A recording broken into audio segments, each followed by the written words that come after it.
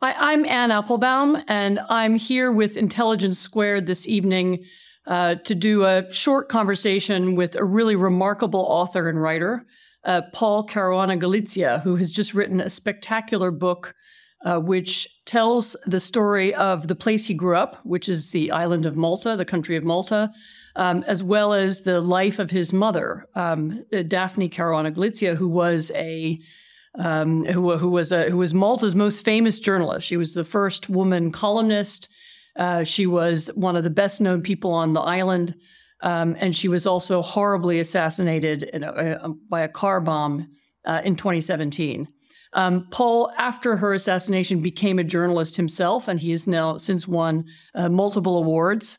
The book is a moving account of her life, but it also places her life into two important contexts. One of them is the context of the history of Malta, and the other is the context of the rise of international kleptocracy. That was her specialty. She wrote about kleptocracy. She was an investigative journalist. She wrote about corruption, and that was also why she was brutally murdered. So I will begin. Welcome, Paul. I'm so glad to have you with me today. Thank you so much, Anne, for that kind introduction. I'm really happy to be here. And so one of the striking things about your book is that you start with Malta, and it's not a place that most people know well, and people have an idea of it being a kind of vacation island, off in the Mediterranean.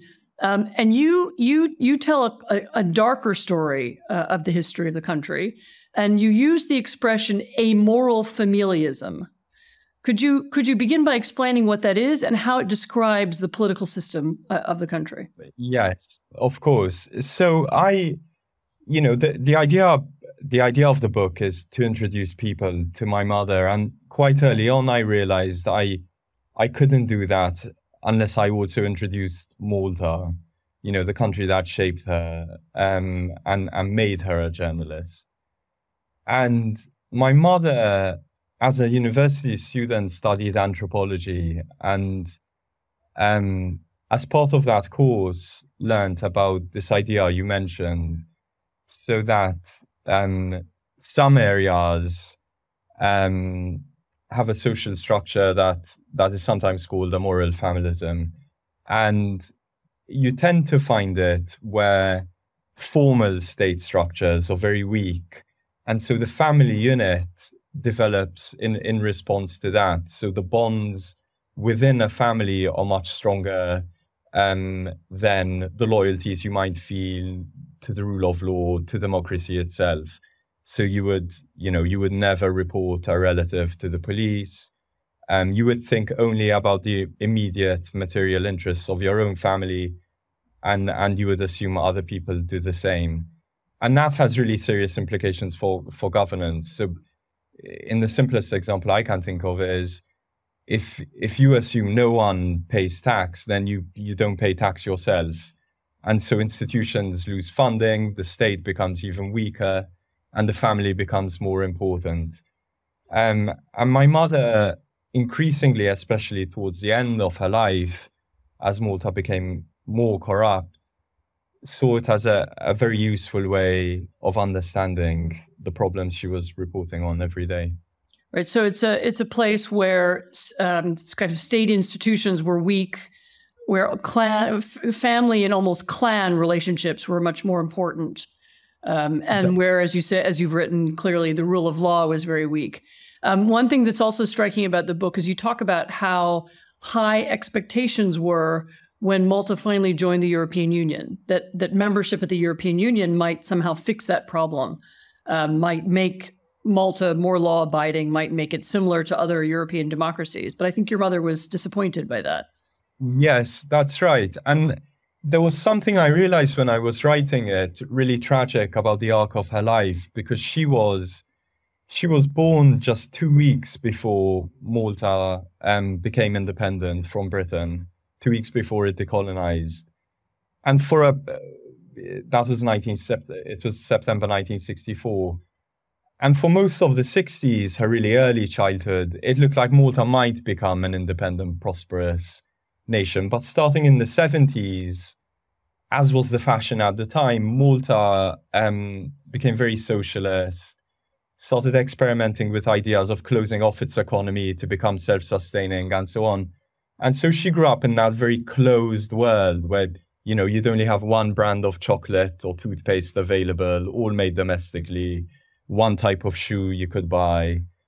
And so for her, the idea of Europe became very important. The idea of the West, anyway, she called it. And that was available to her through British magazines and newspapers her parents subscribed to, so my maternal grandparents subscribed to. And as she grew up, so late 70s, early 80s, the prospect of European Union membership started seeming like something that might happen one day in Malta. So she spent much of the 80s thinking about it, hoping for it. And again, it was also, you know, part of what was happening around the world. And in Malta in the late 80s, we had a really important general election, a kind of, in the book I call it like Malta's end of history moment, where, you know, the country had a choice between continuing down this like pro-China, pro-Libya path or turning west towards NATO and the European Union. And the Western side won, but really just by a whisker. And so the accession program began in the 90s, and my mother really believed it. You know, it looked like things were changing, and I remember it. I grew up in the 90s. Suddenly the economy liberalized, people became richer. But then what we didn't realize, and I think my mother didn't realize, is that while the economy was reformed, the forms of governance we had in Malta were never properly reformed since 1964, since decolonization. So Malta ended up with this very globalized economy, but these rickety, you know, 1960s, immediately post-colonial institutions. And that proved to be a really toxic mix. Mm-hmm. And it was really this mix, and it was the fight against that system that inspired her to become a journalist and led her to this very unusual role where, as I said, she wrote a blog, essentially, an online column that became the most read piece of, you know, source of information on the island. Yes, that's right. And so what? So when those institutions really started failing, and as is often the case in countries like Malta, journalists become the kind of institution of last resort. And it took me a long time to realize something is really wrong, because my mother always reported on corruption, but it was low-level bribery, you know, Maltese drug traffickers bribing Maltese judges. But then almost imperceptibly, she found herself reporting on huge flows of money coming from post-Soviet states looking for a way into the European Union. You know, oligarchs buying Maltese passports. And it happened so quickly. Again, she almost didn't realize herself. And because those institutions couldn't bear those massive strains of money, the few kind of non-corrupt civil servants we had began turning to my mother. And if you think about it, the situation's absurd. You know, police officers would, you know, acquire material and felt unable to do anything with it other than pass it on to my mother, who'd report on it. But at the same time, that exposed her a great deal. And as my brothers and I always said, it is significant that in the end, it was my mother, a journalist, who was murdered rather than a police officer, a magistrate, a judge, or a politician. Can you talk a little bit about in the years? I mean, really, it goes on for many years. The years before she died, the smear campaign that was run against her. I find smear campaigns very interesting, actually, because they're run in a very similar way in similar countries. So I have a friend who's a Mexican journalist who has, you know, also a woman who has very similar descriptions of what happens to her that I found in your book about your mother. You know, they are caricatures of her. You know, she's a witch. She's old. She's ugly. You know, they're focused on you know, very, very focused on her being a woman and being weak or being uppity or something like this. And I think it's a pattern that now repeats itself because it's a way of, you know, kind of getting rid of or diminishing criticism. You know, if you can make someone into an online hate figure, which it's now, of course, so easy to do, and if you can do it using government resources, you know, that's a way to kind of undermine criticism of you, and that's what happened also to your mother. That is really what happened to a degree that became extreme in the final years of her life. In part, that had a lot to do with the internet. So growing up, it was always an issue. Growing up, you know, people would call up the house pre-mobile phones, and you know, I'd answer and hear a voice saying, "Tell that whore of your mother to stop writing this. Tell that witch you call her mother to," or people would send stuff in the post. But that, you know, purely for technological reasons, that made it feel like less of an issue somehow. But then the internet, it just kind of allowed that form of abuse to be industrialized. You know, the costs were non-existent. People could just send emails, write their own blogs, you know. But you are right. There was something especially ugly, especially misogynistic about the form of abuse. So it was always that she was a witch. It became so oppressive. It affected her physically. You know, she felt unable to leave the house. And that allowed them to say even more, she's a witch hiding out in her house. We grew up in the countryside, so they called her the Witch of Bidnia, this rural area where we lived. And then she started putting on weight because she was always at home, isolated. So they started, you know, calling her fat, lonely, a witch. And it was an attempt to undermine her. It was an attempt to completely dehumanize her. And as a campaign of dehumanization, it was so successful that it continued after her murder. So after her murder, a group of Maltese journalists kind of brought to light all this disinformation, all this slander on Facebook. Facebook is really the most popular social media platform in Malta still. And, you know, people were celebrating her murder. They were celebrating the car bombing of a journalist on the day it happened, and continued to celebrate it, you know, even afterwards. And it just, I remember thinking, Malta is a really tribal, partisan place. But it was at that point I realized how bad things are. It wasn't that we simply didn't have a shared understanding of reality, of our politics, of what was happening, but that we didn't even see each other as humans. Like I could never, I never thought we'd get to that point where you would celebrate a car bombing of your fellow citizen, of a journalist. But that was coming from the government. It was coming from the ruling party of the time, whose corruption she was on course to expose. That's right. And the thing about Malta is you have this really good kind of test of how coordinated it is or how spontaneous. So my mother wrote in English. Most of the country speaks Maltese as a first language.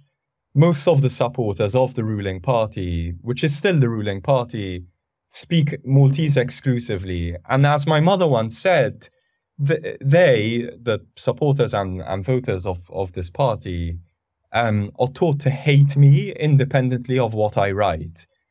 And it was later that the government just kind of stopped caring. And Muscat, the prime minister at the time, actually assigned an aide working from within the prime minister's office to run a campaign of harassment against my mother and my father and my brothers. You know, this was his day-to-day job, coordinating harassment campaigns against us. And yet at the same time, she was the most widely read journalist in Malta. Yes, she was. And this is the problem they had with her, that they especially when she started her blog, they had very few levers they could pull on. So when she wrote exclusively for her paper, The Malta Independent, the government would do things like withhold, government advertising revenue, not invite the newspapers, other journalists on government press stores, that kind of thing. But with her blog, they just couldn't, right? It was her. They had no kind of levers to pull on except attacking her directly. But because of these failings, we were talking about, that the police wouldn't investigate crimes, that the AG wouldn't prosecute them. My mother became not just the most important source of news in the country, but almost the only source of news. People had nowhere else to go to.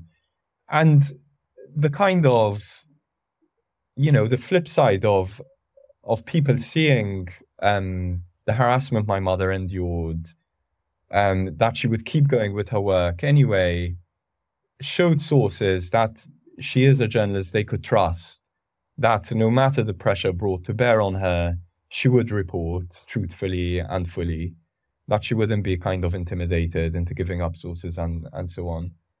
But it did, as she wrote a few months before she was killed, when the plan to assassinate her had in fact been set in motion, she wrote something like, do your worst, you bastards, until the only option you have left is to take a contract out on my life. And they did do it because there was nothing else they could do to stop her. After her death, there were two things that happened. Maybe we can talk about both of them. I mean, one of them is that you and your brothers really dedicated yourselves to, in a way, finishing her work, continuing some of her investigations. One of your brothers worked on one in particular. Also help getting other journalists, including from The Guardian in the UK, to interest themselves in some of the material that she dug up and to begin to knit together some of the stories that she'd found. And then the other thing that happened was that a kind of popular movement of support for you and what you were doing, as well as in memory of her and her life, became a real factor in Maltese politics. Yes. So it's funny because in retrospect, it looks like we had a very well planned out campaign, but in fact, we just thought we need to pull on every lever available to us. So the journalism was one thing we thought of. We thought she was a journalist. There were stories she hadn't finished working on. We can't take them up ourselves. Let's pass the material on. And then Malta is a small state, so very sensitive to international pressure. So we went to the European Parliament, we went to the Council of Europe and brought, their pressure to bear down on the country. But the most important, long-term important development of that campaign, in my view, is the growth of civil society in Malta. Again, that was another failed institution. So public life in Malta was dominated by either of the two political parties or the Catholic Church. And I mean completely dominated. There were no spontaneous protests. It was either party or church. The paper, the media was controlled by those institutions. But then when there were really key arrests starting in 2019, the country erupted in protest completely. And a number of those protest groups had formed immediately after my mother's assassination, especially a group of women who called themselves Occupy Justice. And they set up in 2017 and have been campaigning ever since. But it was that burst of protest in 2019 that made me think the country has changed. This is a new feature of public life in Malta. It's the development of civil society that is spontaneous. It's not church-led, party-led, and it looks like it's there to stay. And to bring it back to that amoral familism point, the one kind of essential symptom of a place that can be described in that way is you have no civil society, because it's only the family you care about. You don't care about the state, you don't care about the community, it's just your family. And so this kind of change happened, you know, the change my mother always wrote for, you know, always hoped for, always kind of wanted in her columns. And it happened as a result of her assassination. It was a kind of tipping point for the country. You write very movingly in the book about the, you know, it's a complicated story, the investigation into who killed her and how she was killed, which isn't finished yet. We know some elements Yes. of it, but not others. Maybe we can finish, if you can talk a little bit about that and what your hopes are for that, particularly given this civic movement that has grown up, that is putting Yes. real pressure now on the Maltese establishment to find out really what happened and who was responsible and who gave the orders and why. Yes. So, okay. So broadly speaking, there were 3 sets of criminal proceedings against the hitmen. So 3 Maltese men who planted the bomb and detonated it. All 3 have now pleaded guilty and are serving prison terms. There was a middleman who was pardoned in exchange for evidence against the man he says commissioned the murder. That man was arrested in 2019, which is what triggered all the protests, and he's due to stand trial for the murder sometime next year. There's also a trial we expect of 3 men who supplied the bomb. Now, that you know, if that doesn't sound complicated enough, we also had a public inquiry which looked into the broader circumstances of her murder, which my brothers and I campaigned for. And we actually, the campaign was based on an idea we had around the special rapporteur, the Council of Europe, assigned to Boris Nemtsov's murder, to throw, you know, light on the circumstances surrounding the murder. Anyway, that public inquiry finally reported about 2 years ago and concluded that the state bears responsibility for the murder because corruption got to such a point, there was institutional collapse. So the public inquiry has made a number of recommendations, you know, constitutional reforms to prevent something like this happening again. None of those recommendations have been implemented yet. More crucially, I think, as a test for the country, is whether any of the senior politicians who at this point undeniably participated in an attempted cover-up of the murder and who are the subjects of her corruption reporting, whether any of those will be prosecuted. Because to this date, there hasn't been a single prosecution related to those big corruption stories. And I feel that's an important test for the country. As much as bringing the murder case to a conclusion, the country needs to be able to say that we think corruption is a major problem, it will be prosecuted, and we will bring prosecutions against people who were prime ministers, even. Tell me whether you think this is a model or whether there are lessons for others. This link between a kind of movement for transparency, for anti-corruption, and for journalism and for the free press. Are those forces that can help democratize and and create more civic, better institutions in other places? I mean, do you think that what's happened in Malta is something that others can learn from? I think so. I think we are, unfortunately, a kind of a warning to other countries. And, you know, we are now an example of what happens when you ignore institutional rot, when you think of rule of law issues as some abstract, distant problems. And we are an example of what happens when you let a populist government kind of free rein to run a country as it sees fit. And it's funny. Muscat was elected in 2013, so 3 years before Brexit, Trump, all the really signal moments in recent political history. And I thought, how funny that if we are looking at Malta as an early indicator, it was all there in a grain of sand. Muscat shoots up to power on these impossible promises, rules with a really strong executive, parliament unable to check him, the institutions unable to check him, huge flows of foreign money, Azerbaijan, Russia, China. And what we're left with is just the free press attempting to fight it back. It's actually very similar. I mean, you think there was a similar situation in Slovakia. It's not unlike the Navalny movement in Russia.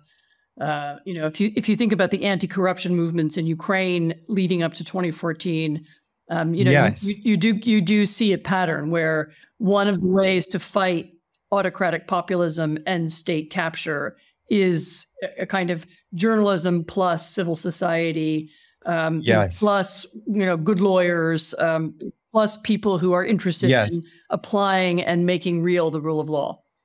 Yes, I think so. Sorry. So the summary version is that for a long time, Malta thought real change had to come through politics. But I think what we've seen in Malta is it can and probably should come through civil society and maybe through the courts, right? Through public interest litigation, which is what we've been doing. And for a long time in Malta, we just ignored those tools for change. And they turned out to be the most powerful and the most fast-acting, much better, certainly, than the parliamentary process.